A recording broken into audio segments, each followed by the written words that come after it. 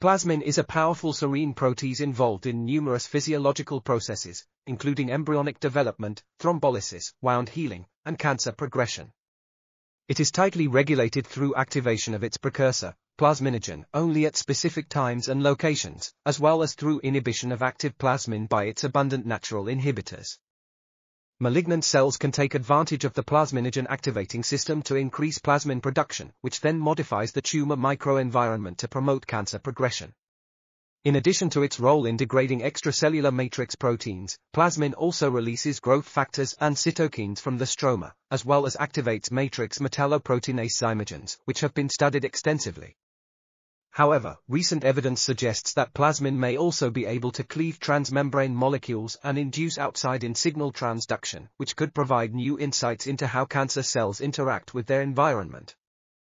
This article was authored by Elena Deryugina and James P. Quigley. We are RTCLTV, links in the description below.